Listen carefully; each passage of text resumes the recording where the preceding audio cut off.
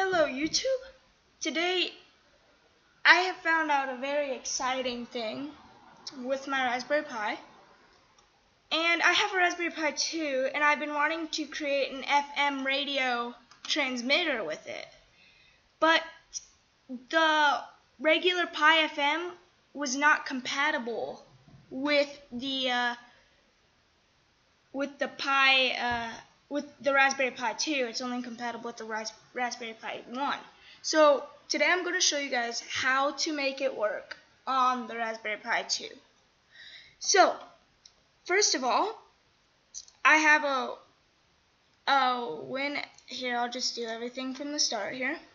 So first of all, load up PuTTY. I'll put the links down in the description for everything. Type in your Pi's IP address, or if you don't want to do this in PuTTY, you can just do it over the internet on your Pi, whatever. And type in your password.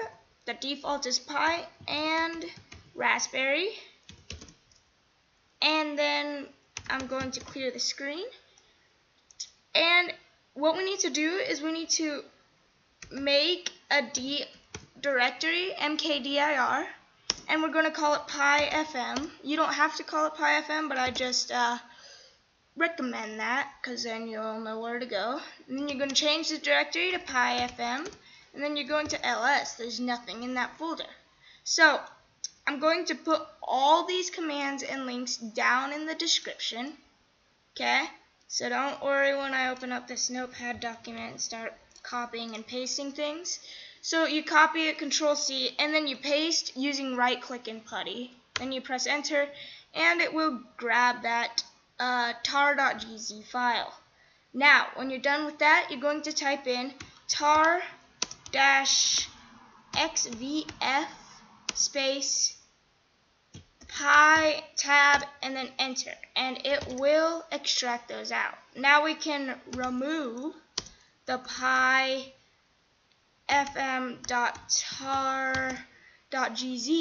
and now you have these three files. Now you're going to want to minimize your PuTTY terminal here. You're going to open up WinSCP. So open up WinSCP, and you're going to type in your hostname, your username, and your password. You're going to click on Login, and it will log you into your Pi. Once you are inside of your Pi, you're going to double click on Pifm, that's the folder that you just created, and you are going to delete pifm.c. Delete it.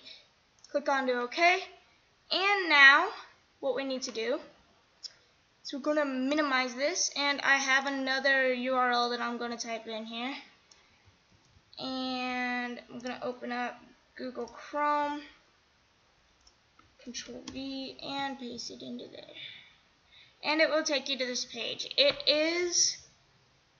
don't know what the language is. I think it's Chinese, but it could be any language. So you're going to translate it using the Google Translate. That's why I use Google Chrome. And then scroll down, and you see all that code. Just forget about that code. And they gave you a nice little download here.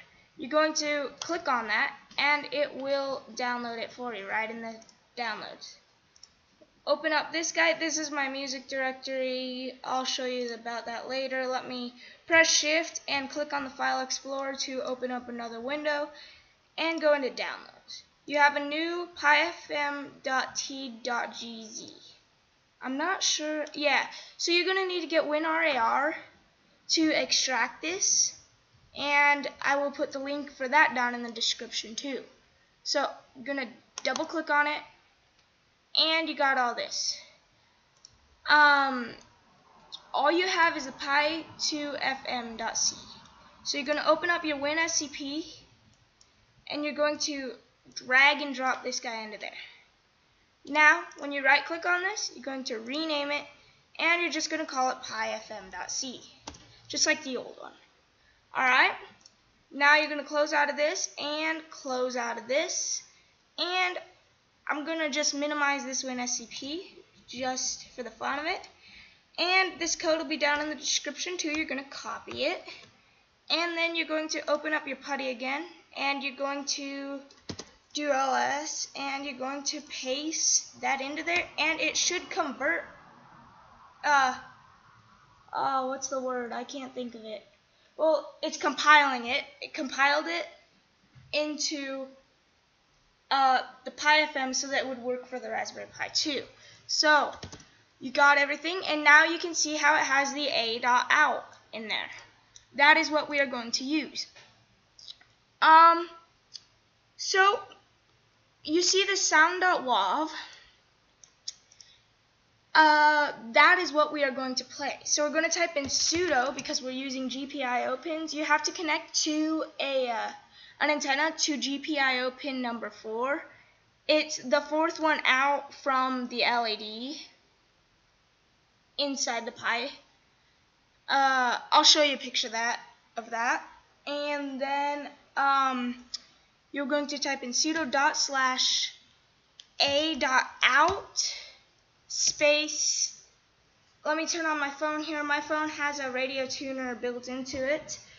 The one that I'm going to broadcast to is 87.9, because as you can see, there's no other channel that I can reach with it. So now you're going to do that, a.out, and then you're going to type in your sound that you want to play. In this case, it's sound.wav. And then you're going to press space, and you're going to type in 87.9. And you can press enter. Are you ready? There you go. That's Star Wars for you. And you guys, you press Control-C here to exit. You guys are probably wondering how I can play an MP3 file. So I'm also here to show you that. So I'm just gonna minimize this, and you're gonna minimize the terminal. And actually, inside of this, I've already done it, but you do sudo apt-get install ffmpeg. You press enter, and it will install that. Now you're going to, after you've got that installed, you are going to want to let me see if I can find out how to do this. It's inside this same article here.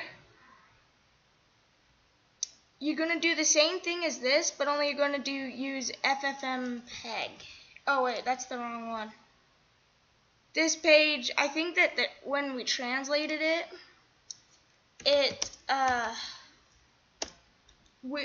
actually created like spaces where they're not supposed to be spaces.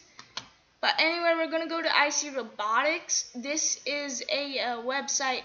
This is the website, the people that actually built this Pifm transmitter. So you're going to copy this code right here. I'll put it down in the description so you don't have to look for it and all that. And you are going to right click in the putty to open this up. Now, we are going to need to open up WinSCP. This is the reason why I had my music up in the first place. Open up WinSCP, and we are going to find I'll just do Maroon 5 Animals. Move this guy into here, and it's in here. You're going to right click it and rename it so that there are no spaces. And now you are going to minimize that, and when you type in animals here, and now you're going to sudo./ and right here, keep that minus sign, press space, and then the channel that you want to broadcast to. In my case, it's 87.9. Are you ready? Oh yeah, I totally forgot about something. You see where it says sudo./pifm? You do not use pifm, you do /a.out, and then you press enter. Oh yeah, I have to press play on mine. And as you can see, it's working. Now you hear how it's kind of bad quality. I have no idea why it's doing that. I think it may be because I'm way too close to the antenna. or something. If you guys have any ideas on why my quality is so bad, can you please tell me in the comments down in the description. And that is pretty much all I have. If you press Control C, it will exit it. And that is how to create a Pifm radio transmitter for the Raspberry Pi 2.